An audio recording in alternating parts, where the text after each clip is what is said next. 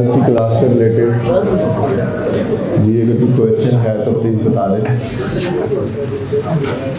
कल की क्लास से रिलेटेड यहाँ ठीक जी कोई क्वेश्चन अगर है तो बता दें।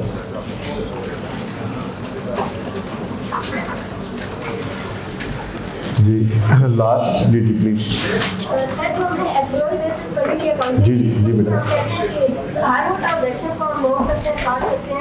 जो बिजनेस ट्रांजैक्शन की डेफिनेशन को मीट करती है जी तो इसमें वो कि मतलब जो पेएबल होगी वो भी जो कैश की मामले होगी वो दोनों जी जी बेटा। देखिए मैं कल हमने दो एग्जांपल्स की बात की थी चूँकि थोड़ा सा आपका से कई स्टूडेंट का भी बोलते ही है जब हो जाएगा तब सारी बातें सब एक्सपीरियंस होगा समझ आ जाएगी।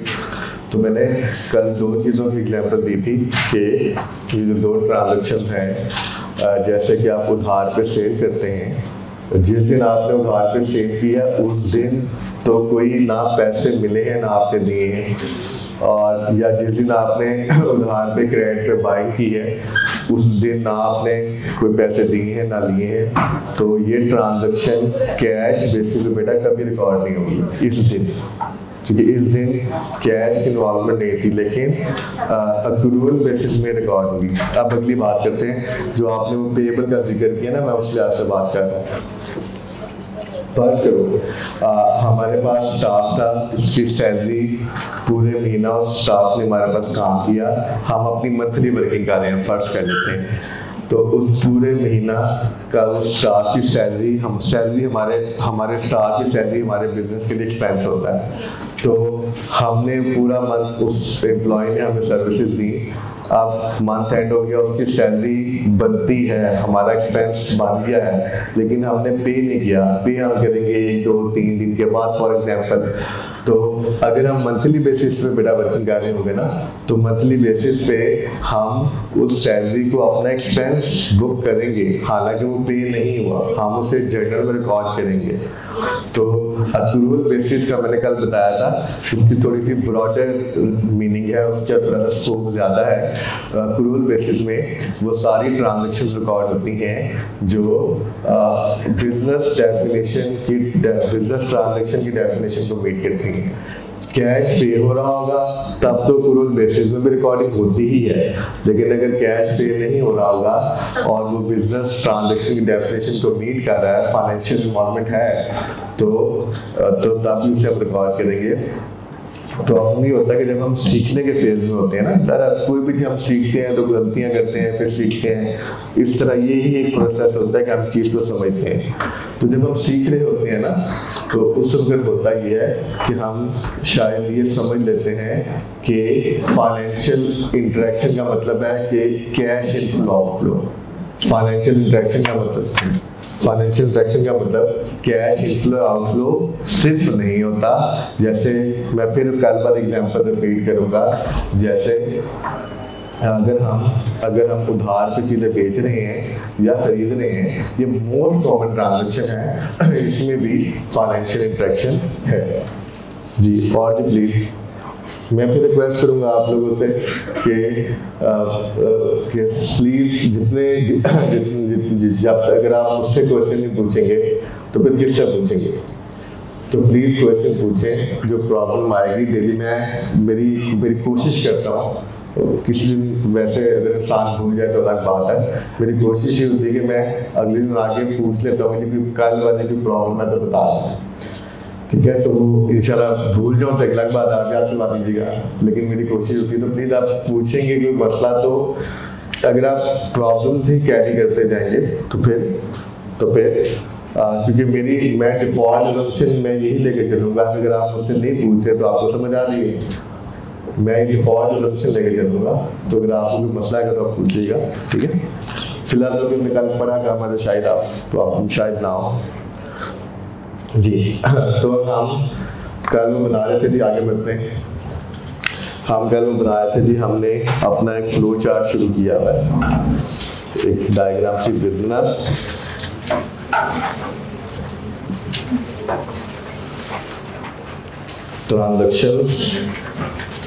ट्रांजैक्शन कहाँ पे रिकॉर्ड होती हैं, जर्नल में, और कल हमने एक बात ऐड कर दी थी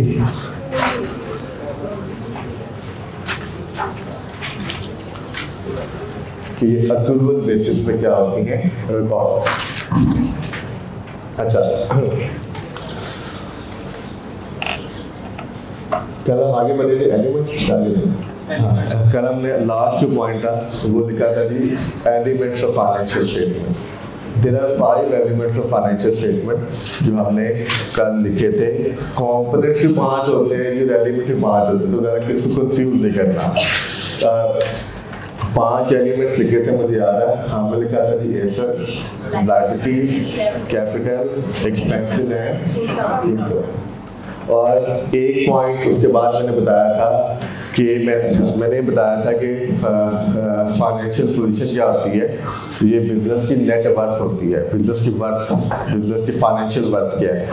तो अगर आप किसी भी बिजनेस की फाइनेंशियल या नेट वर्थ पता करना चाहते हैं तो आपको 3 चीज़ों का पता होना चाहिए। उसके एसेट्स कितने हैं, लायबिलिटीज कितने हैं और कैपिटल क्या है। तो मैंने एक स्टेटमेंट आई थी कि वो एलिमेंट जो बिजनेस की फाइनेंशियल पोजीशन को डिटरमिन करने के लिए हमने स्टेटमेंट इंग्लिश में लिखी थी कि the elements which are used for the determination of financial position of the business in statement of financial position are वो कौन से हैं जी, एसेट्स, लायबिलिटीज एंड कैपिटल। दूसरी एक बात लिखने लगे थे, आज तो क्लास में लोग थी, लिखी नहीं थी, नहीं लिखी, चलो लिखिए। दूसरी बात ये थी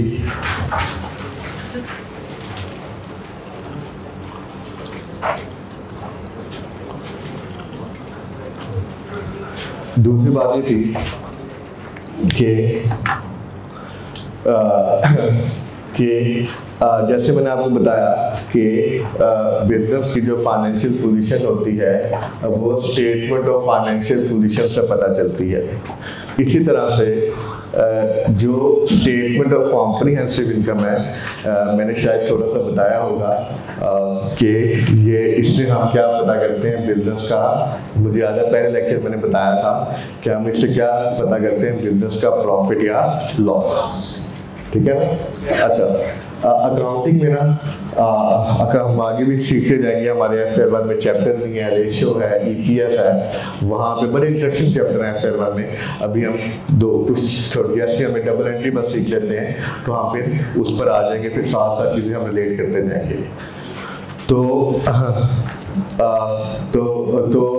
स्टेटमेंट ऑफ कॉम्प्रिहेंसिव इनकम जो होती है ना, ये हमारे बिजनेस के बारे में बताती है कि हमारे बिजनेस की परफॉर्मेंस कैसी है। अगर आसान लफ्जों में अगर statement of comprehensive income business का प्रॉफिट ज़्यादा बता रही है कि बिजनेस का ज़्यादा प्रॉफिट आ रहा है पिछले साल के मुकाबले में, तो हम ये कहेंगे कि हमारे बिजनेस की परफॉर्मेंस अच्छी है। Statement of comprehensive income is a measure of performance of the business। लिखने इंग्लिश में Statement of comprehensive income is a measure of English में Statement of comprehensive income is a measure of performance of business।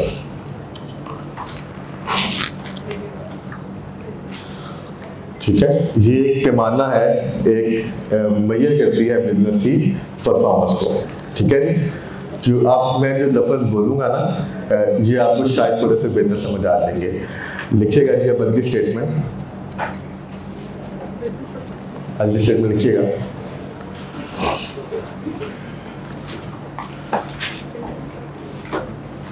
The elements जी, आवाज़ ठीक clear है जी and पे जी? जो हमारे जी क्या स्क्रीन भी बता दीजिएगा यार, मैं भी खुद भी आगे ऑब्जर्व कर लेता हूँ जी। लिखिएगा the elements which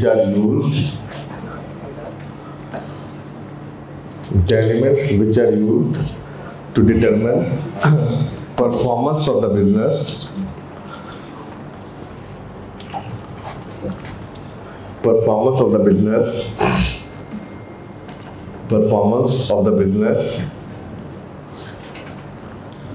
in statement of comprehensive income. Repeat मैं कर रहा हूँ, the elements which are used in क्या जी? The elements which are used to determine performance of the business in statement of comprehensive income are कौन से रहेंगे जी? 5 में से बाकी 2 रहेंगे, इनकम एंड एक्सपेंसेस और इनकम एंड एक्सपेंसेस। तो इनकम एंड एक्सपेंसेस वो 2 एलिमेंट हैं, वो यूज होते हैं, इस्तेमाल होते हैं किस लिए? बिजनेस की परफॉर्मेंस डिटरमिन करने के लिए। और बिजनेस की परफॉर्मेंस कहाँ पे डिटरमिन होती है? Statement of comprehensive income. Statement of comprehensive income का किसी ने अगर पहले फॉर्मेट देखा हो या बाद में जब देख लेंगे तो आपको अंदाजा होगा। तो उसमें बस 2 ही चीज़ें आ रही होती हैं, एक इनकम होती है और दूसरे एक्सपेंसेस होते हैं। इनकम ज़्यादा होगी एक्सपेंसेस से, अगर इनकम जो होगी वो हमारे खर्चों से ज़्यादा होगी तो हम कहेंगे जी हमें क्या आ गया जी? बिजनेस को प्रॉफिट आ गया। और अगर इनकम्स कम होगी एक्सपेंसिव से तो हम कहेंगे हमें क्या आ गया? लॉस आ गया। ठीक है, ये तो बहुत ही मैंने बेसिक लेवल की बात की है। It would not be as simple, इतना सिंपल नहीं होगा, लेकिन सिर्फ अंडरस्टैंडिंग के लिए हम इतनी बात कर सकते हैं। अच्छा जी, आगे बात करते हैं जरा, ये थोड़े से एलिमेंट्स की बात कर लें। एसेट्स 5 एलिमेंट है ना, पहले एसेट्स ला जाते हैं। एसेट्स क्या होती है? ये अच्छा हमने ना बिजनेस के लिहाज से डिस्कशन करनी है। बिजनेस के लिहाज से एसेट्स क्या होती है जी? आसान से लफ्ज़ों में लिख लें। मैं एग्जैक्ट डेफिनेशन नहीं बता रहा, उसका फायदा नहीं पढ़ने का, क्योंकि वो लफ्ज़ ऐसे हैं कि हम शायद कंफ्यूज हो सकते हैं। आसान लफ्ज़ों में लिखें जी, द रिसोर्सेज। एसेट्स क्या होते हैं? The resources that are owned by the business, the resources। नजर नहीं आ रहा क्या वो? तो आप दोनों से कह रहे हैं। हाँ है जी, अच्छा फिर ठीक है, ओके जी। मैं रिपीट करता हूँ, the resources that are owned by the business, the resources that are owned by the business from which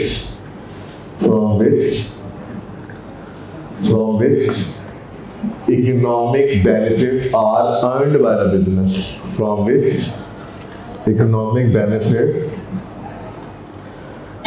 are earned by the business। Economic benefit का मतलब है फाइनेंशियल बेनिफिट। एसेट्स क्या होते हैं? रिसोर्सेज होते हैं जिनको हम अपने बिजनेस में, जिनको हम ओन करते हैं, अपने बिजनेस में इस्तेमाल करते हैं और उनको इस्तेमाल करके फ़ायदा कमाते हैं, इकोनॉमिक या फाइनेंशियल बेनिफिट्स कमाते हैं। जैसे कि हमारे पास कौन कौन से हैं जी? कैश, हमारे अपने पास कैश पड़ा हो, इसे कहते हैं कैश इन हैंड। हमारे अपने पास कैश इन हैंड का मतलब हमारे बिजनेस के प्रेमिसेस में, हमारे ऑफिस में अपने पास कैश पड़ा हो, जितने भी हमारे ऑफिसेज हों, अगर हमारे पास अपने पास कैश पड़ा हो तो उसे कहते हैं कैश इन हैंड। अगर हमारे ही पैसे हमने अगर बैंक अकाउंट रखे हों तो उसे क्या कहते हैं? कैश है। कैश हमारा कहाँ पड़ा है? बैंक में। और हमारे कौन कौन से एसेट होते हैं? लैंड होता है, बिल्डिंग होता है, ये सारे बिजनेस के एसेट्स होते हैं। मोटर व्हीकल होते हैं बिजनेस के। और क्या जी? फर्नीचर होते हैं जी। इक्विपमेंट्स होते हैं, इलेक्ट्रिक इक्विपमेंट्स भी होते हैं। अगर इसको इक्विपमेंट्स को आगे देखें, इलेक्ट्रिक इक्विपमेंट्स होते हैं, कंप्यूटर इक्विपमेंट्स होते हैं, जनरेटर्स होते हैं। और कौन सा पता है? तो आपको सारा पता है। हाँ जी, ये थोड़ा सा टेक्निकल नाम ये बिल्कुल ठीक कह रहे हैं। ये भी हमारा एसेट है रिसीवेबल्स। कल हमने पढ़ा था एक रेफरेंस, वो हमने कल पढ़ा था ट्रेड रिसीवेबल्स या ट्रेड डेटर्स, बिल्कुल ठीक है, वो भी हमारा एसेट ही होता है। जिस पार्टी से जिससे हमने पैसे लेने हैं, जिसको हमने उधार में इन्वेंट्री बेची है और उससे हमने पैसे लेने हैं, वो हमारा एसेट है। और जब पैसे ले लेंगे तो फिर वो हमारा एसेट नहीं रहेगा, अभी एसेट है क्योंकि हमने पैसे रिसीव करने हैं। और भी क्या स्टॉक पे भी लेने देते हैं, स्टॉक आता है, मैं इससे एग्री करता हूँ, लेकिन मैं तो बताना नहीं चाहता। बिल्कुल आपने बिल्कुल ठीक है। और ये सर नहीं बता रहा कहाँ ठीक है आप? हाँ जी, ये क्या है? इतनी मुश्किल बातें, उधर लोगों को डेबिट कार्ड नहीं आता, तुम प्रीपेमेंट कह रहे हो, इतना पानी तुम्हें प्रीपेमेंट शेयर करो आपसे वहाँ बढ़ के कब सारा खत्म कर दे। तू बता, उस दिन तुमने कहा था मैंने पढ़ी नहीं डेबिट कार्ड। यार बात है ना, देखो मैं अब पता चले कि डेबिट कार्ड पढ़ने के बाद पता चले सामने पढ़ा रहा है, मुझे चेक करना है क्या मेरी एग्जामिनेशन हो रही है, बताए हाँ चेक कर। तो फिर मुझे ना, मेरी तो अल्लाह का शुक्र है, मेरी मेमोरी अच्छी है, तो मुझे याद था आपने जब मैंने पूछा था तो आपने कहा था जी मैंने बिल्कुल अकाउंटिंग मुझे आती ही नहीं है, आधे मुझे अकाउंटिंग आती नहीं है। हाँ जी, याद कर ली किताब।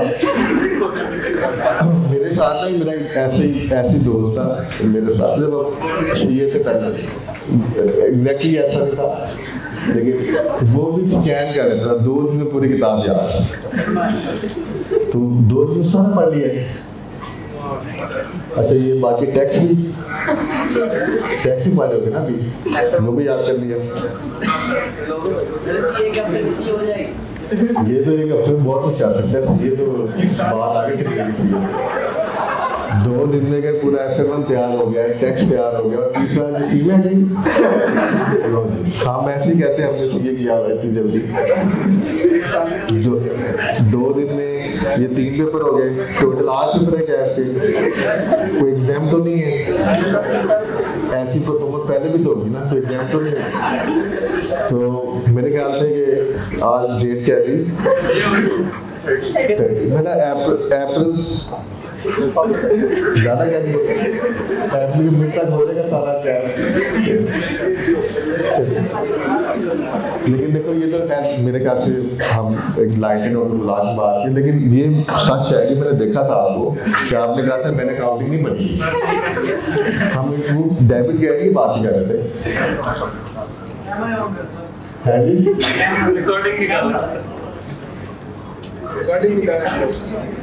मैं समझा नहीं। हाँ हाँ मैं चेक कर रहा हूँ, ये तो सिर्फ इसलिए आप कैमरा किधर गई कैमरा, ये इसलिए आप कह रहे हो कि उसके लिए कि मैं इनको प्रूव कर सकूँ, मुझे तो याद है वो तो मसला ही, वो तो जब कोई डाउट होता तो बंदा कैमरे में देखे तो याद है। चलिए दोबारा आपने जवाब भी ठीक किया, आपने बिल्कुल ठीक आंसर दिया। नाम क्या आशिफ अहमद ने ठीक जवाब दिया। अहमद आपने मेरी बात में माइंड तो नहीं किया, ठीक है, अगर आप कर भी देंगे तो मुझे भी खराब नहीं। चलिए अहमद साहब ने वैसे लिखना नहीं था मैंने, लेकिन अब अहमद से इतनी बातचीत हो गई है तो लिख देते हैं प्री पेमेंट। जैसे इन्होंने स्टॉक कहा था मैंने कहा नहीं लिखना, लेकिन उन्होंने इतनी डिटेल में बात नहीं की। आपने चूंकि इतनी इंफॉर्मेशन हमें दी है, 2 दिन में आपने करना तैयार कर लिया। चलो अहमद सीरियसली आपने माइंड तो नहीं किया, चलो ठीक, थैंक यू। तो प्री पेमेंट भी हमारा एसेट होता है। प्री पेमेंट क्या होता है थोड़ा सा एक्सप्लेन मैं कर देता हूँ। प्री पेमेंट ये होता है कि फॉर एग्जांपल हमने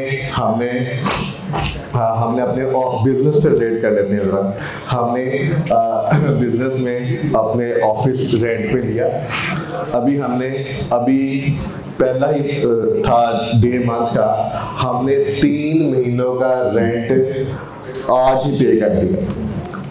अभी हमने उस ऑफिस को यूज नहीं किया 3 महीने, अभी पहला दिन था, हमने 3 महीने के लिए क्या कर दिया, हमने वो उसकी रेंट की पेमेंट कर दी। तो ये भी हमारा एसेट है। एसेट वो रिसोर्स होता है जिसके बेनिफिट इकोनॉमिक में डेफिनेशन लिखी है, जिसके फाइनेंशियल बेनिफिट, जिसके इकोनॉमिक बेनिफिट अभी हमने इस्तेमाल नहीं किए होते। द रिसोर्सेज दैट, अभी मैंने वही डेफिनेशन रिपीट कर रहा हूँ, the resources that are owned by the business from which financial benefit, economic benefit would be earned by the business. जब अर्न कर लेंगे वो सारा एसेट कंज्यूम कर लेंगे, फिर तो वो एसेट नहीं रहेगा, फिर तो हमने उसको इस्तेमाल कर दिया। अभी एसेट है जिससे हमने फाइनेंशियल बेनिफिट क्या करने हैं, कंज्यूम करने हैं, जैसे हमने लिस्ट बताई है। तो जितनी भी किस्म की प्री पेमेंट होंगी वो अभी से और डबल एंट्री में थोड़ा समझाऊंगा स्टोरी इसके बारे में भी कि ये कैसे हम इसको अकाउंट फॉर कैसे करेंगे। तो ये प्री पेमेंट हमारा एसेट होता है, बिल्कुल ठीक है। और जी और भी बताइएगा, कोई ऐसा ना बताइएगा जिसको इतनी डिस्कशन हो रही। हाँ जी, हाँ इन्वेंट्री स्टॉक यही मतलब बेटा। इन्वेंट्री को थोड़ा सा भी डिस्कस मैं नहीं कर रहा, उसकी सिर्फ वजह ही है, आप में से कुछ लोगों ने जैसे इन्होंने पढ़ा हुआ है थोड़ा सा पीआरसी में, इसी तरह से किसी ने ए लेवल में पढ़ा होगा, आई अंडरस्टैंड आई में पढ़ा होगा। लेकिन मैं इन्वेंट्री क्यों डिस्कस नहीं कर रहा, क्योंकि मैं पहले आपको खुद बताना चाहता हूँ कि इन्वेंट्री की काउंटिंग के 2 मेथड होते हैं, 2 सिस्टम होते हैं, एक पीरियोडिक एक परपेचुअल। उसके बाद मैं बताना चाहता हूँ, ये वजह बात और भी रीजन नहीं है। तो आपने बिल्कुल ठीक है, इन्वेंट्री भी हमारी बैलेंस शीट में आता है जी। हाँ जी, ये क्या है?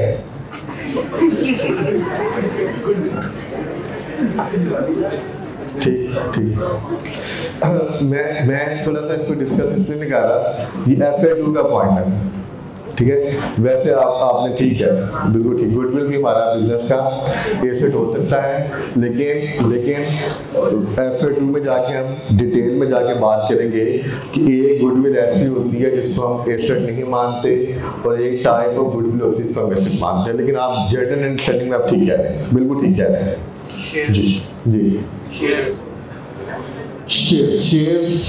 कौन से शेयर्स जी, कौन कहते हैं?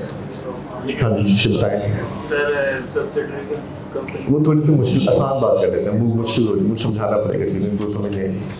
हम ऐसा करते हैं, हम आसान बात कर लेते हैं, ये बात भी कवर हो जाएगी। अगर बिजनेस से किसी दूसरे बिजनेस के शेयर खरीदने हों, इन्वेस्टमेंट इसको हम कहते हैं। इन्वेस्टमेंट भी हमारा क्या होता है, एसेट होता है। चलो जी, मेरे ख्याल से इतनी एग्जाम्पल एसेट की बहुत है। नेक्स्ट लिखिएगा कि भाई याद रखना आपने कि एसेट क्या क्या होते हैं, क्योंकि आगे हमने इनकी काउंटिंग करनी है। नेक्स्ट लिखेंगे liabilities.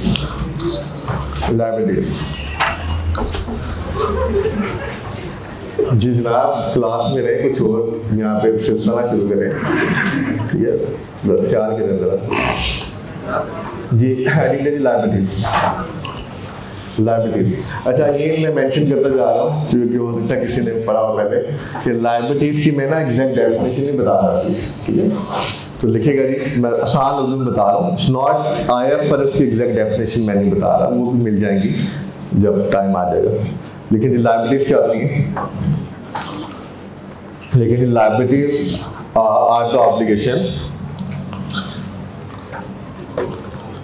liabilities are the obligations and as a result of their settlement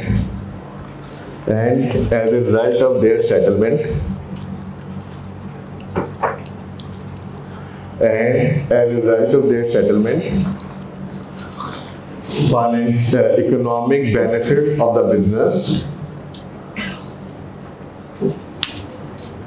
economic benefits of the business would decrease, economic benefit of business would decrease. अच्छा, लायबिलिटीज हमारी ऑब्लिगेशन होती हैं। आगे मैंने बताया, थोड़ा सा और एक्सप्लेन किया है कि अगर हम इसको सेटल करने जाएंगे, सेटलमेंट का मतलब है ऑब्लिगेशन की पेमेंट करनी होगी ना। जैसे अभी हम एग्जांपल लिख लेते हैं, हम लोन जब हम बैंक से लेते हैं, या आपने QM में पढ़ा होगा, तो वो लोन हम जब बैंक से लेते हैं तो वो हमारी क्या होती है, लायबिलिटी ऑब्लिगेशन होती है। जब उसको हम सेटल करेंगे, जब उसको हम वापस करेंगे, पे करेंगे, तो हमारे जो फाइनेंशियल रिसोर्सेज हैं, जो हमारे इकोनॉमिक बेनिफिट्स हैं, वो क्या हो जाएंगे, डिक्रीज हो जाएंगे। तो लायबिलिटीज क्या होगा जी, हमारी ऑब्लिगेशन है, जब उसको सेटल करेंगे तो क्या हो जाएगा, हमारे फाइनेंशियल रिसोर्सेज क्या हो जाएंगे, इकोनॉमिक बेनिफिट क्या हो जाएंगे, डिक्रीज हो जाएंगे। जैसे पहले एग्जांपल क्या है जी, लोन फ्रॉम बैंक, और क्या हो सकता है, कल बड़ा हमने क्रेडिटर्स, ट्रेड पेबल कह लें या ट्रेड क्रेडिटर कह लें, की मतलब है जी, ठीक है जी। और भी लायबिलिटीज हो सकती हैं, लेकिन हम जब आपसे बात नहीं करते, बहुत ज़्यादा डिस्कशन हो सकती है, लेकिन ज़रा अभी थोड़ा सा आगे चलते हैं, ठीक है। ये बहुत कॉमन लायबिलिटीज हैं हमारी, ट्रेड पेबल्स या लोन फॉर बैंक, और भी लायबिलिटीज हैं, लेकिन मैं उसको लेट ऑन अभी नहीं कर रहा, ठीक है। नेक्स्ट चलते हैं जी, कैपिटल क्या होता है जी, कैपिटल क्या होता है, लिखिए जी,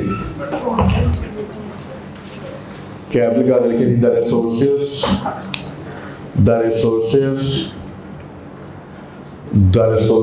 that are invested by the owners, the resources that are invested by the owners,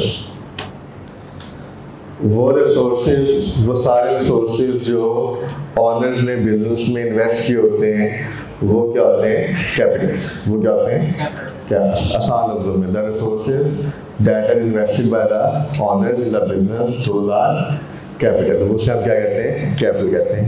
तो फिलहाल इसके लिए हम यहाँ तक रहते हैं, ठीक है। नेक्स्ट,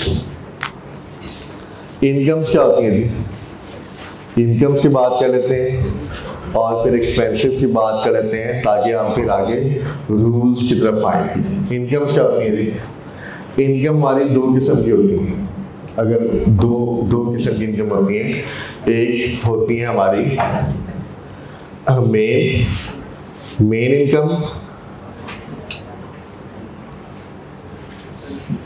और एक हमारे पास होती है अदर इनकम्स। जैसे मेन इनकम क्या होती है, जिस चीज में हम डील कर रहे होते हैं, जिस प्रोडक्ट में हम डील कर रहे होते हैं, उस प्रोडक्ट को सेल करने के जो पैसे होते हैं, वो हमारी क्या होती है, मेन इनकम होती है। तो हम यहाँ पे लिख सकते हैं सेल ऑफ गुड्स का मैं आपको कल बता चुका हूँ कि गुड्स का मतलब है, उस प्रोडक्ट का नाम नहीं बताया हुआ, बल्कि ये रेफर किया हुआ है कि हम इसमें डील करते हैं। तो हमारी मेन इनकम क्या होगी, cell of goods. Other income में हमारे पास और कई किस्म की इनकम आ सकती हैं। जैसे अगर हमारे पास कोई सरप्लस या एक्स्ट्रा प्रॉपर्टी बनी हुई है और हमने किसी को रेंट पे दे दी है वो प्रॉपर्टी, तो हमारे पास रेंट इनकम भी आ सकती है, ठीक है जी। ये भी हो सकता है कि जैसे आपको बताया कि बैंक में अगर हम सरप्लस पैसे इन्वेस्ट कर दें, तो वहाँ से हमें कोई इंटरेस्ट इनकम भी मिल सकती है, जो जैसे कुछ सेविंग अकाउंट वगैरह की ऑप्शन हो सकती है। और जी, और हाँ जी, सर्विसेज, हाँ बिल्कुल। अच्छा, सर्विसेज में प्लीज सुनना, सर्विसेज में हम एक चीज़ क्लैरिफाई कर देते हैं कि सर्विसेज का मतलब ये हुआ कि हमारा मेन काम तो गुड्स बेचना है, लेकिन हम कोई अदर सर्विसेज प्रोवाइड करेंगे। अक्सर होता है बिजनेस में कि हम कोई कमीशन बेस्ड सर्विस प्रोवाइड करते हैं, तो कोई हमारी कोई सर्विसेज हम प्रोवाइड कर रहे हैं सर्विसेज प्रोवाइड करने पे हमें कोई जैसे कोई कमीशन इनकम वगैरह मिल रही है जी, ठीक है जी। और भी हो सकती है एग्जांपल, लेकिन हम जरा अभी यहीं तक कन्फाइन करते हैं अपने आप को। एक्सपेंसेस पे आते हैं जी। एक्सपेंसेस क्या होते हैं जी? बिजनेस की इनकम कमाने के लिए, बिजनेस का मेन इनकम या अदर इनकम कमाने के लिए जो भी हम खर्चे करते हैं वो हमारे क्या होते हैं? एक्सपेंसेस। हमारे एक्सपेंसेस भी दो किस्म के होते हैं। एक होता है जी हमारा मेन या कोर एक्सपेंस, और एक हमारे जी मैं वैसे आगे जाके हम उनके और नाम भी पढ़ेंगे, फिलहाल मैं जनरल डिस्कशन कर रहा हूँ। और हमारे पास क्या आ जाएंगे? Other expenses. मेन एक्सपेंसेस में हमारे पास क्या आएगा? फॉर एग्जांपल हम ट्रेडिंग बिजनेस की बात करते हैं। ट्रेडिंग बिजनेस को थोड़ा सा समझना आसान होता है। जो जिस प्रोडक्ट में हम डील कर रहे हैं उसको सेल करना हमारी मेन इनकम है, तो उसको खरीदना हमारा क्या होगा? एक्सपेंस होगा। तो हमारा मेन एक्सपेंस क्या होगा? Purchase of goods. सेल करना इनकम, तो खरीदना एक्सपेंस। और हमारे अदर एक्सपेंसेस, अदर में बहुत सारे एक्सपेंसेस आ जाते हैं। बिजनेस की सैलरीज आ सकती हैं, रेंट एक्सपेंस आ सकता है, रिपेयर एक्सपेंस आ सकता है, यूटिलिटीज एक्सपेंस आ सकते हैं। तो इसकी बहुत सी एग्जांपल बन सकती हैं।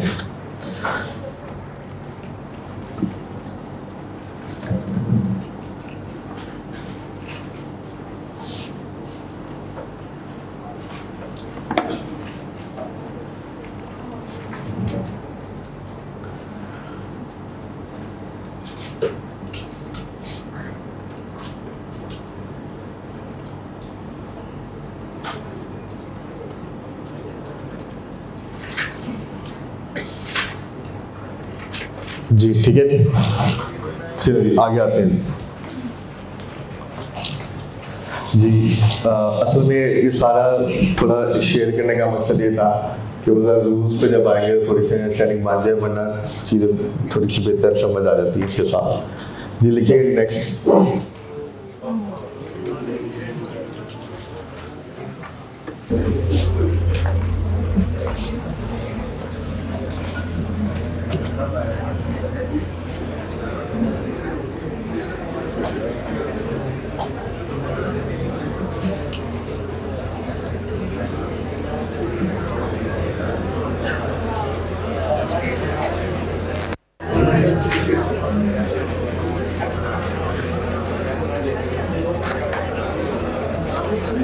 जी बेटा जी लिखिए।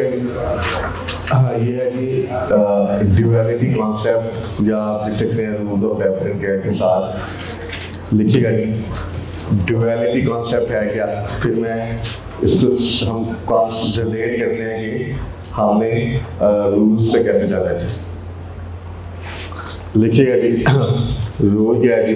ड्यूअलिटी कॉन्सेप्ट क्या है? Every transaction has two effects. One is debit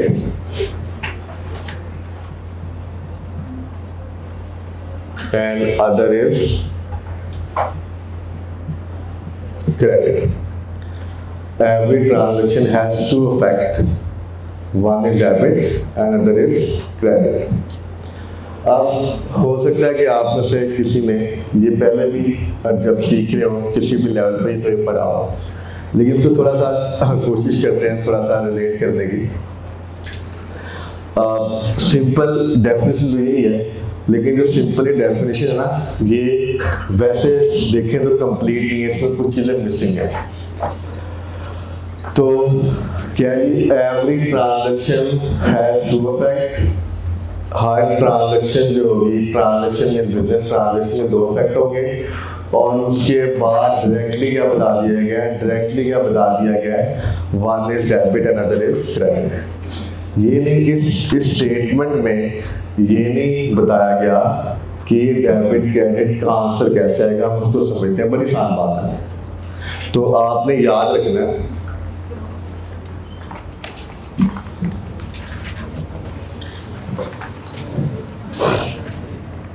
जी, ध्यान करना, every transaction has to affect. अच्छा, अब अफेक्ट की बात करनी है। मैं इस डेफिनेशन को लिंक कर रहा हूँ, प्लीज अगर किसी ने पहले पढ़ा भी हो तो उसको तो देखिएगा, हो सकता है आपको कुछ नई चीज समझ आ जाए, बेहतर समझ आ जाए। Every transaction has to affect and अगला आंसर क्या है, one is debit and other is credit. ये डायरेक्ट आंसर आ जाता है। अब समझते हैं इसे। हर जो बिजनेस ट्रांजैक्शन होगी, every business transaction has to affect. अब इसमें बीच में समझने वाली बात क्या है, हर बिजनेस ट्रांजैक्शन क्या करेगी, हर बिजनेस ट्रांजैक्शन अफेक्ट करेगी फाइनेंशियल स्टेटमेंट को। हर बिजनेस ट्रांजैक्शन क्या करेगी, फाइनेंशियल स्टेटमेंट को अफेक्ट करेगी। डेफिनेशन में तो डायरेक्ट आंसर आता है ना, एवरी ट्रांजैक्शन टू अफेक्ट और डेबिट करेगी। तो हर ट्रांजैक्शन क्या करेगी, अफेक्ट करेगी एलिमेंट्स ऑफ फाइनेंशियल स्टेटमेंट को। ये एलिमेंट्स ऑफ फाइनेंशियल स्टेटमेंट क्या है, हमने बात कर ली है, इसलिए पहले बात की भी है।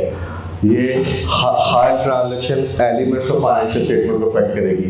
वो एलिमेंट्स ऑफ फाइनेंशियल स्टेटमेंट क्या है, asset, liabilities, capital, income, expense. तो हर ट्रांजैक्शन क्या करेगी, एलिमेंट ऑफ फाइनेंशियल स्टेटमेंट को अफेक्ट करेगी, और एलिमेंट ऑफ फाइनेंशियल स्टेटमेंट ये 5 हैं। जब हर ट्रांजैक्शन इन, प्लीज यार समझना था, 2-4 मिनट की बात है, मैंने इंशाल्लाह आपको जितना जल्दी हो सकता है 2 दिन 1 दिन मुझे नहीं पता, मैंने आपको एंट्री सिखा के ना फ़िर के चैप्टर में लेकर आना है, बाकी चीज़ें साथ में सिखाता रहूँगा। मुझे पता है कहाँ से मुझे क्या बताना है किस टाइम पे, तो मैं चाहता हूँ नई चीज़ पे सीखने आए।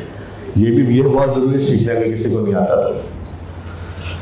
एवरी ट्रांजैक्शन क्या करेगी, किसको अफेक्ट करेगी, एलिमेंट्स ऑफ फाइनेंशियल स्टेटमेंट को।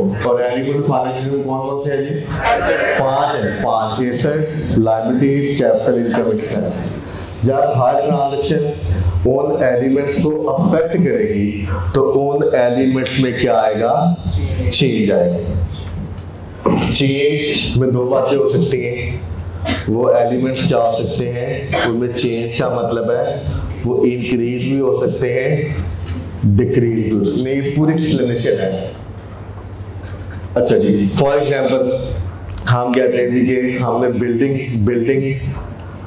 किस एलिमेंट में आएगा जी, बिल्डिंग अभी पढ़ा हमने कैसे, तो बिल्डिंग में चेंज आ रहा है। फॉर एग्जांपल हम कहते हैं बिल्डिंग इंक्रीज हो रही है, बिल्डिंग मीन्स एसेट इंक्रीज हो रहा है। अच्छा, एसेट इंक्रीज हो रहा है तो हमने फिर करना क्या है, अगला जवाब है कि one is debit and other is credit. तो जब चेंज आएगा तो वो एलिमेंट क्या होंगे, इंक्रीज या डिक्रीज होंगे। इंक्रीज डिक्रीज को कैसे हमने बताना है, डेबिट या क्रेडिट की शक्ल में। तो अभी पूरा आंसर कंप्लीट करने के लिए कि one is debit and other is credit, हमें क्या एक रूल याद रखना पड़ेगा। वो क्या है, रूल ऑफ डबल एंट्री या रूल ऑफ डेबिट क्रेडिट। वो क्या है जी, अगर increase decrease, asset, expenses, capital, liabilities और इनकम, ये हमारे सारे क्या आ गए, एलिमेंट्स आ गए। ये रूल है। एंड मैंने इनके जो सीक्वेंस लिखा है ना, वो इस तरह लिखा है कि जिनके रूल सेम है उनको इकट्ठा कर दिए। एसेट और एक्सपेंस के रूल्स क्या हैं, सेम है। इनमें इंक्रीज आएगा तो डेबिट, और डिक्रीज होगा तो credit. Increase debit, decrease credit. Increase होगा तो डेबिट, डिक्रीज होगा तो क्रेडिट। इसी तरह से इन तीनों के रूल सेम है। लायबिलिटी कैपिटल इनकम के इनके रूल्स क्या हैं, इन रिवर्स रूल है। अगर आप इन दोनों के रूल याद करें तो इनके रिवर्स से आपको लिखना है। कैपिटल लायबिलिटी इनकम इंक्रीज आएगा तो क्या होगा, क्रेडिट, और डिक्रीज होगा तो क्या होगा, डेबिट। जहां पे सर स्टूडेंट पूछते हैं ये डेबिट क्रेडिट क्या है, इस पर बात कर लेते हैं।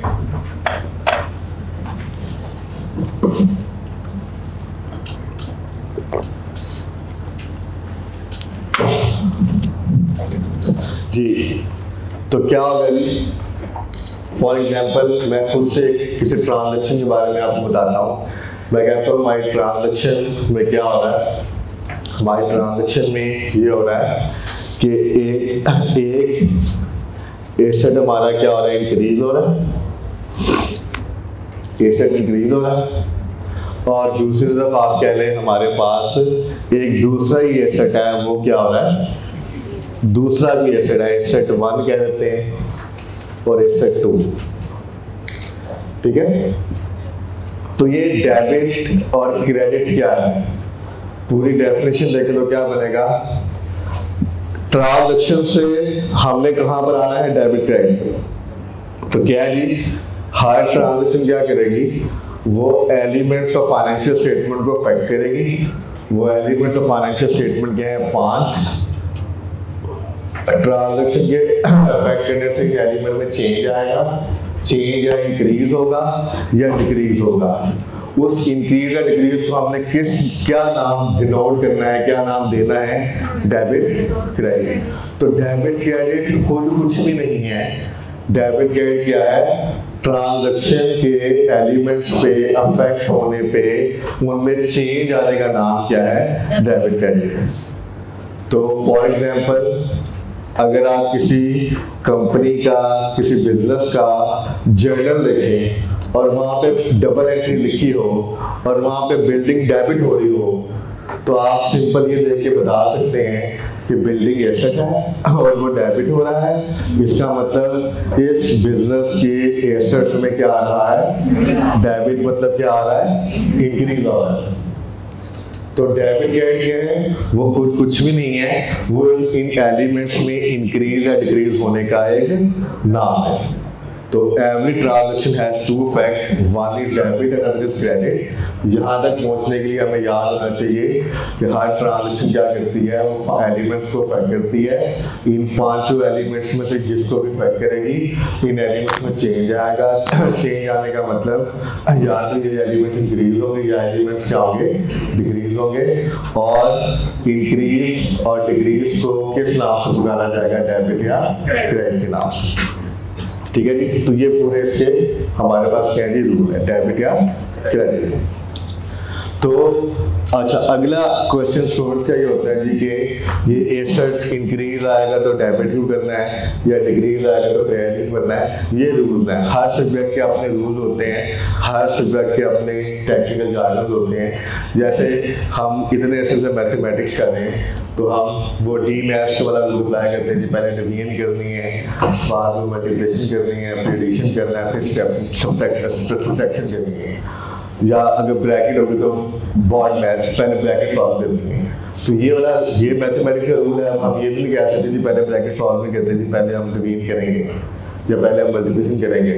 तो पॉइंट ये है कि हर सब्जेक्ट के अपने रूल है, हर सब्जेक्ट किसी रूल्स पे, किसी बेसिस पे बेस करना होता है, ठीक है जी। तो इसका मतलब ये हुआ कि हमने बिजनेस के ट्रांजैक्शन को जब रिकॉर्ड करना है जर्नल में, तो हमने क्या फॉलो करना है, रूल्स ऑफ डबल एंट्री, या इसको rules of debit and credit भी कहते हैं। तो अगर हम अपने फ्लो चार्ट जो हमने यहाँ पे बनाया था दोबारा बना लेते हैं जी। जरा इसको आपने तो एक दफ़ा ही बनाया होगा, इसको अपडेट कर लें। बिजनेस होगा, बिजनेस की ट्रांजैक्शंस होंगी, उसको हम क्या करेंगे, जर्नल में रिकॉर्ड करेंगे।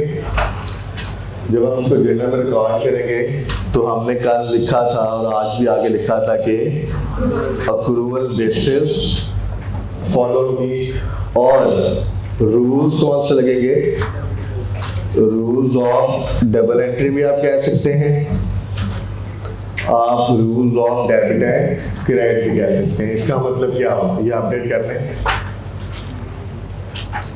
इसका मतलब ये हुआ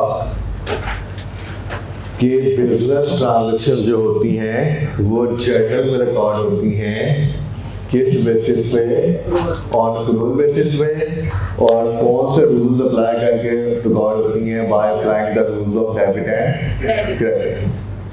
ठीक है जी। तो जितनी भी डबल एंट्री जब भी हम करते हैं तो हम देखते हैं कि ये ट्रांजैक्शन किन एलिमेंट्स को अफेक्ट कर रही है, उन वो एलिमेंट्स की इंक्रीज हो रहे हैं या डिक्रीज हो रहे हैं, और उनको इंक्रीज या डिक्रीज होने को हमें डेबिट करना है, क्रेडिट करना है।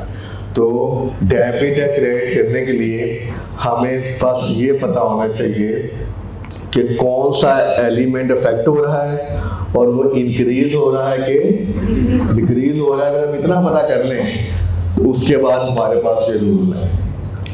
अगर ऐसे डिक्रीज हो रहा है तो हमने उसको डेबिट करना है, अगर ऐसे डिक्रीज हो रहा है तो हमने उसको क्रेडिट करना है। तो डबल एंट्री बनाने के लिए हमें क्या पता होना चाहिए, हमें ये पता होना चाहिए कि कौन सा एलिमेंट चेंज हो रहा है, और चेंज का मतलब कौन सा एलिमेंट, और वो इंक्रीज हो रहा है कि डिक्रीज हो रहा है। ठीक है जी।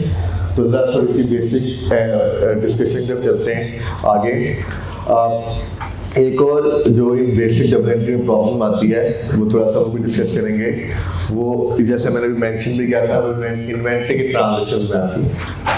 अक्सर स्टूडेंट्स जो होते हैं वो इन्वेंट्री रिलेटेड ट्रांजैक्शन तो सीख लेते हैं, सामाओ एंट्री भी ठीक बना रहे होते हैं, लेकिन उनको कॉन्सेप्ट चीज़ों का नहीं पता होता, जो उनको बेसिक कुछ चीज़ के रूल नहीं पता होते।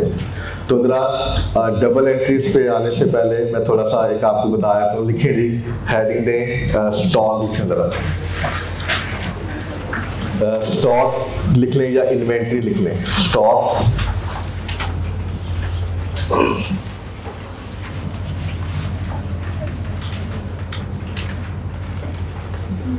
स्टॉक लिख लें या इन्वेंट्री, ये एक ही चीज के दो नाम हैं। लिखें जी स्टॉक इन्वेंट्री क्या होता है, लिखें the product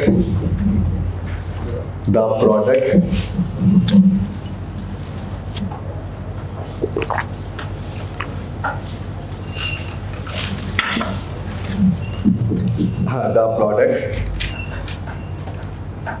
in which business deals. The product in which business deals. वो product in which business deals, जिसमें बिजनेस डील करता है, मतलब हम ट्रेडिंग बिजनेस सेल में रखेंगे, मैन्युफैक्चरिंग नहीं। जिस प्रोडक्ट की बिजनेस ट्रेडिंग करता है ना, उस एक टाइप ऑफ प्रोडक्ट की या उससे ज़्यादा की, वो हमारा क्या है जी, वो हमारा स्टॉक या इन्वेंट्री है।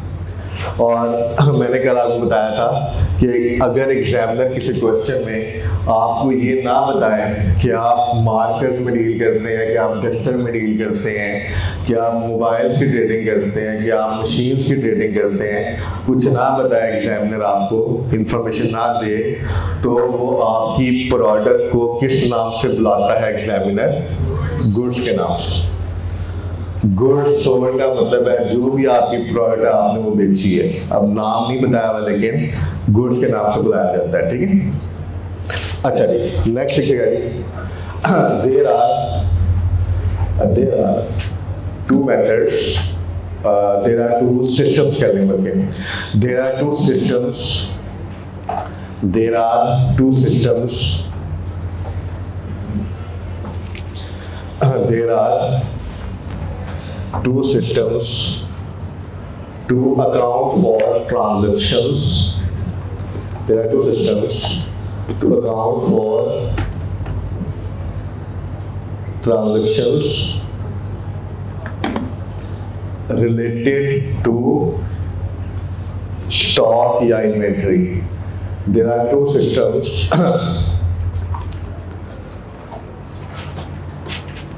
to account for transactions related to stock या inventory. तो हमारे पास दो सिस्टम्स हैं जी, उनके नाम क्या है जी, periodic inventory system और दूसरे का नाम क्या है, परपेचुअल भी कहते हैं इसको, इसको कॉन्टिन्यूस भी कहते हैं। परपेचुअल या कॉन्टिन्यूस इन्वेंटरी सिस्टम।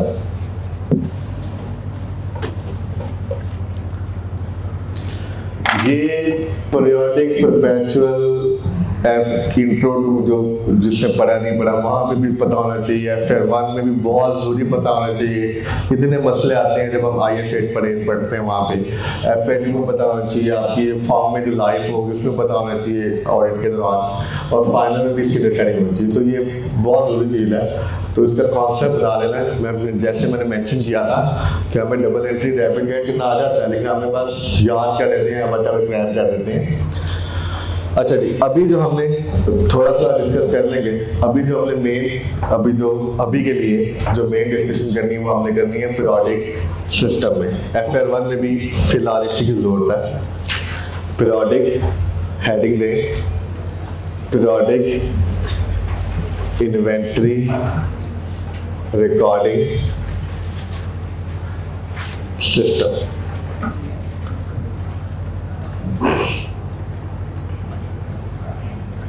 जी, इस सिस्टम में क्या होता है जी, लिखें जी पहला point, periodic inventory recording system. लिखिएगा जी।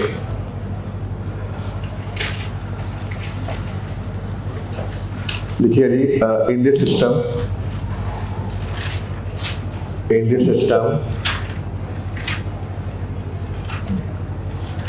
record is not maintained for purchase and sale of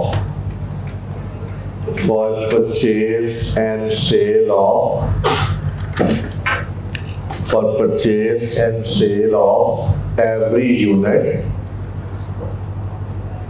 for purchase and sale of every unit in inventory ledger card. In inventory ledger card. Inventory ledger card. Ji, card मैंने कहा सी inventory ledger card. Time I think ज़्यादा हो गया, ठीक हो गया। Inventory ledger card, CARD card. अच्छा जी, please. क्या होगा भाई, बस ज़्यादा पढ़ नहीं लगता आज। मैं कल कम पढ़ा था इसलिए ऐसे सवाल नहीं आए थे। कोई बात नहीं। अच्छा, तो पीरियोडिक सिस्टम में ना एक इन्वेंट्री लेजर कार्ड होता है, वो हम नहीं बनाते। उस कार्ड में उसकी GST में आके आप पढ़ेंगे मटेरियल वैल्यूएशन चैप्टर में, तो उसमें इन्वेंट्री लेजर कार्ड में हम रिकॉर्ड मेंटेन करते हैं। जब हम यूनिट को परचेज करते हैं उसका एक प्रॉपर रिकॉर्ड मेंटेन होता है। जब हम यूनिट सेल करते हैं उसका रिकॉर्ड मेंटेन होता है। स्टॉक कितना पड़ा हुआ है, हर वक्त अगर हम वो लेजर कार्ड बना रहे हैं तो हमें हर वक्त हर लम्हा पता होता है कि हमारे पास कितने यूनिट्स पड़े हैं और उनकी वैल्यू, उनकी कॉस्ट क्या है। लेकिन पीरियोडिक सिस्टम में हम ये रिकॉर्ड मेंटेन नहीं कर रहे होते। हमें हर वक्त हर लम्हा ये नहीं पता होता कि हमारे पास कितने यूनिट्स का स्टॉक पड़ा है और उनकी कॉस्ट क्या है, क्योंकि हम ये लेजर कार्ड ये मेंटेन नहीं कर रहे होते। ये एक बहुत बड़ा डिफरेंस है जो कि परपेचुअल में हमें काम कर रहे होते हैं, ठीक है। दूसरा पॉइंट लिखिएगा,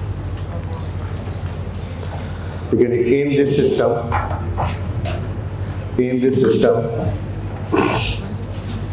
whenever in this system के बाद whenever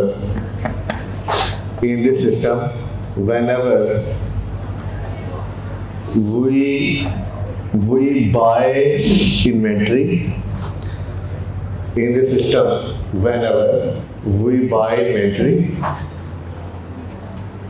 whenever we buy inventory, then it is treated as an expense. इस सिस्टम में जब भी हम इन्वेंट्री खरीदेंगे ना, इन्वेंट्री खरीदना क्या होता है? एक्सपेंस। जितना भी हमें स्टॉक बाय किया हम उसे इमीडिएटली उसी वक्त क्या कर देते हैं? अपना एक्सपेंस रिकॉर्ड कर देते हैं। इस सिस्टम में इन्वेंट्री जब खरीदी जाएगी उसे उसी वक्त क्या कर दिया जाएगा? एक्सपेंस रिकॉर्ड कर दिया जाएगा। परपेचुअल में कुछ और होता है, पॉइंट लिखिएगा।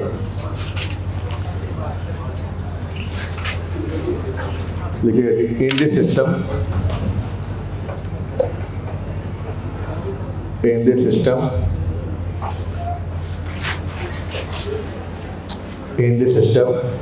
sale of inventory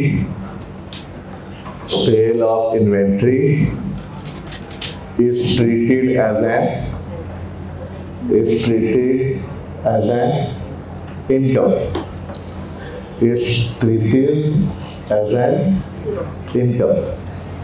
तो इस सिस्टम में जब भी हम इन्वेंट्री को, स्टॉक को बाय करेंगे तो हम कहेंगे उसी वक्त हम अपना एक्सपेंस रिकॉर्ड करेंगे। हम इस पे जो डेबिट क्रेडिट के रूल अप्लाई कर रहे होंगे, एक्सपेंस वाले कर रहे होंगे। और जब भी हम इसको सेल करेंगे तो इसको हम सेल करने पे कौन से रूल अप्लाई कर रहे होंगे कि हमारी इनकम है। तो पीरियोडिक सिस्टम में स्टॉक को खरीदना, एक्सपेंस रिकॉर्ड करना है उसी वक्त, और जब स्टॉक सेल करेंगे तो वो क्या बनेगी? Point number 4।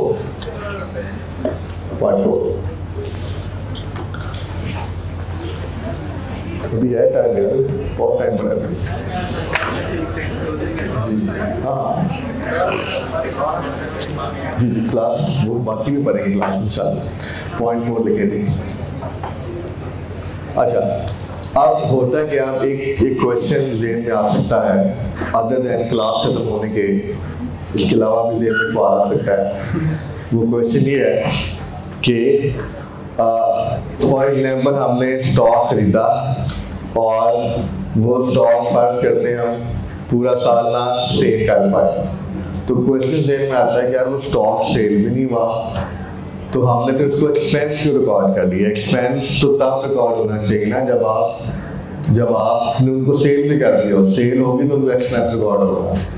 तो यहाँ पर हम क्या करते हैं, हम चूँकि रिकॉर्ड साथ साथ मेंटेन नहीं करते, तो पीरियोडिक सिस्टम में क्या होता है, हम ये रेट पे क्या करते हैं, हमारा जो गोडाउन या वेयर हाउस होता है हम वहाँ पे जाते हैं, क्योंकि हम जब स्टोर या जो इन्वेंट्री लेजर कार्ड हम मेंटेन नहीं कर रहे ना, तो हमें हर वक्त हर लम्हा ये नहीं पता कि हमारा कितना स्टॉक अवेलेबल है। हमें नहीं पता, हमसे कोई पूछेगा कि कितना स्टॉक पड़ा हुआ, हमें पता है क्योंकि हम क्या फॉलो कर रहे हैं? Periodic system. तो फिर क्या करते हैं, हम नॉर्मली साल के एंड में जाके गोडाउन या वेयर हाउस में जाके हम क्या करते हैं, जो हमारा स्टॉक बचा होता है हम उसे क्या कर देते हैं? काउंट कर देते हैं। हम कहते हैं ये स्टॉक बचा हुआ है, इससे हम क्या कर देते हैं? काउंट कर देते हैं। तो अगर हम पता करना चाहते हैं कि हमारे पास कितना स्टॉक है, तो उसके लिए हमें क्या करना पड़ेगा? वेयर हाउस का विजिट करना पड़ेगा और वहाँ जाके स्टॉक काउंट करना पड़ेगा, क्योंकि हम कोई बैलेंस, कोई लेजर, कोई स्टोर, कोई इन्वेंट्री लेजर कार्ड मेंटेन नहीं कर रहे। तो पॉइंट 4 लिखें जी। In this system balance of stock can be calculated. In the system, balance of stock can be calculated.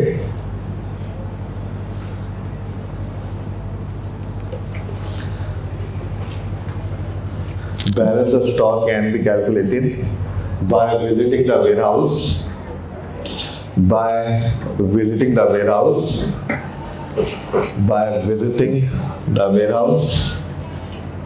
and normally stock balance and its cost, and normally stock balance and its cost is determined. Stock balance and its cost is determined is determined eight ये rate. Normally stock का balance और उसकी cost को हम कब determine करते हैं? ये रेट। कल करेंगे जी बात।